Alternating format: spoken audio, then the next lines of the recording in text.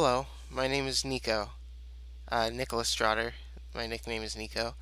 Um, I am a student at Full Sail University studying game design, hoping to get a bachelor's degree in game design. My current class is Game Design Online, Section 2. Right now, I would like to show you my Tic-Tac-Toe game.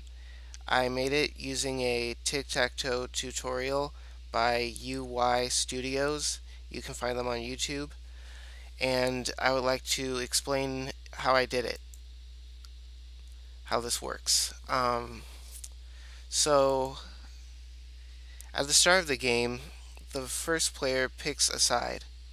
I'll do X.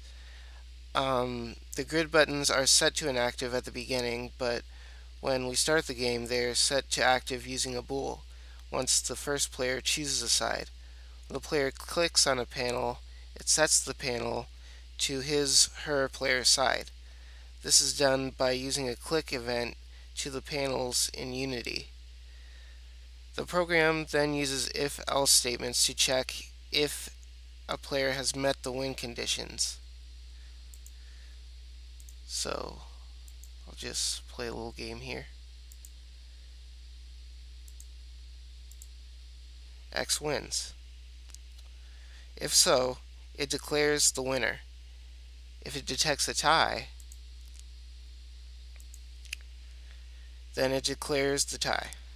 Let me show you that real quick.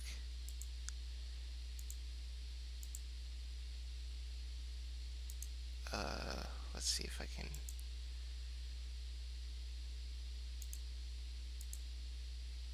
Oops, let me see.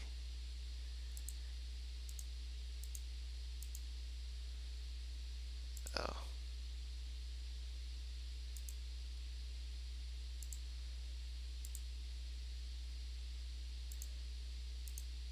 There we go, it's a draw.